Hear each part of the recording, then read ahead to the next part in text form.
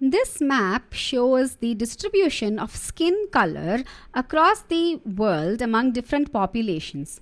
From this, you can see that there is a continuous range of skin color. That skin color is not like a 1-0 yes or no kind of pattern that is expressed, unlike the flower color in Mendel's experiments with pea plants. In pea plants, the flower color was either white or violet. There was no in between, right? But that is not the case when it comes to the skin color. There are lots of in-betweens between the two extreme dark and light colored phenotypes. So such continuous variation of phenotypes are often controlled by more than one gene. That is why the inheritance of these traits is termed polygenic inheritance. From the name itself, you can probably figure out that poly refers to the fact that there are many genes that control the expression of this trait, leading to a continuous variation of the different phenotypes expressed. In polygenic inheritance, since there are more than one genes involved, the additive effects of the genes contribute to the expression of the phenotype.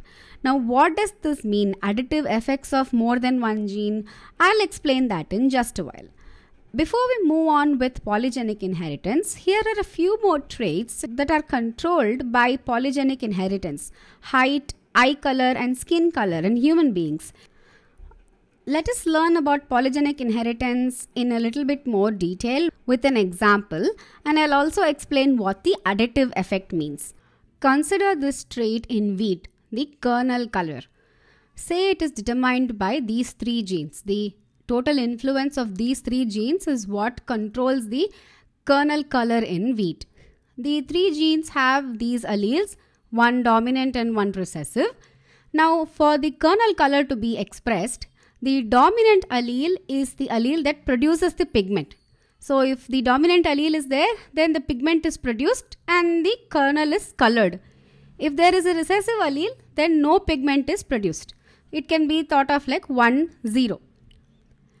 The pigment expressed by the dominant allele imparts a dark red color in the kernel. So, if there are all dominant alleles, then the kernel color will be dark red. If there are only recessive alleles small a, small b and small c, then that means that the pigment is not produced at all and the color is white. But what if there is one dominant allele and one recessive allele? Then an intermediate phenotype is produced because some pigment is still produced by the dominant allele, but no pigment is produced by the recessive allele, right? So an intermediate phenotype is produced, which sort of gives the kernel a pinkish color, like this. So if you consider this cross between two heterozygotes, then this would be the phenotype of the plants. The kernel color would be pink in color because these three dominant alleles would produce some pigment, and the total additive effects of these three genes, the collective effects, would produce an intermediate pinkish color pigment, which is what is seen here. So here we have the two plants which are pinkish in color, and we're going to cross them to obtain this Punnett square. Now this is quite a huge Punnett square, right? If you want, take a minute, pause the video, try to understand the different alleles formed and how the combinations are written down here. This is what I mean when I say the additive effects of the dominant alleles are visible. Because if there are all dominant alleles, if the 6 alleles are dominant, then the combined effect of each of these genes is going to give the dark red, the darkest red kernel color in this genotype.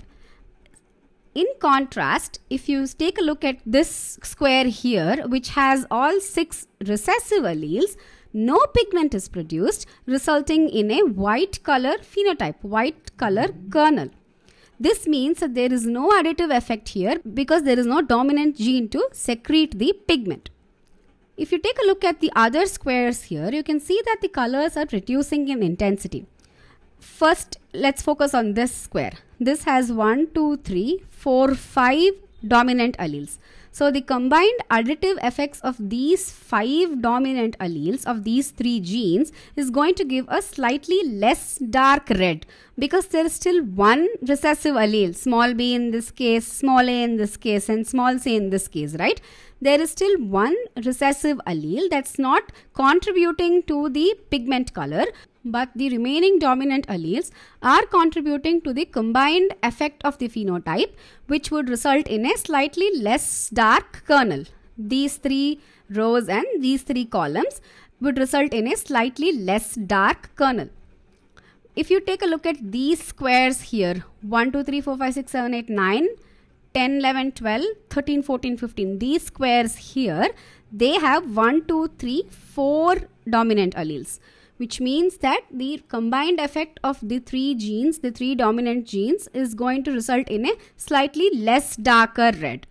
And as the number of dominant alleles decreases, take the case of this square, it has 1, 2, 3 dominant alleles, then the intensity of the red color is also going to decrease because of the less additive effects found in these genotypic combinations. So this is going to be a lighter pink. This, where there are only 2 dominant alleles, is going to be an even lighter pink. And here, where there is only 1 dominant allele, this is going to be the lightest of the pink colors. So this is what I mean when I say the additive effects are responsible for the phenotype being expressed. The combined effect of the dominant alleles is going to affect the phenotype. So if you were to write down the ratio for the different phenotypes, because writing down the ratio for the different genotypes would just be mind-boggling. If you write down the ratio for the different phenotypes, this is what you would get. So this one here is for the 6 dominant alleles, this one, 6 dominant alleles, and this 6 here is for the genotype that has 5 dominant alleles. This 15 here is for the genotype that has 4 dominant alleles, these ones. The 20 here is for the genotype that has 3 dominant alleles, these ones. And this 15 again here is for the genotype that has 2 dominant alleles. This one for 1 dominant allele, and this last one is for the genotype with 0 dominant alleles. Now if you were to plot the different phenotypes and their frequency in a graph, this is what you would get. Here in the x-axis you have the number of dominant alleles, and on the y-axis you have the frequency of these phenotypes in the population. Now you can fit the number of each phenotype under a bell curve that would give a continuous variation of the traits. There is no 1 or 0 trait, it's a continuous variation of traits. Something else you have to remember when it comes to polygenic inheritance is that it's not only the genes that control the expression of these traits, but the environment also plays a huge role in these traits. For example, with the case of human skin color, the environment, the exposure to sunlight, plays a huge role in how the trait is expressed.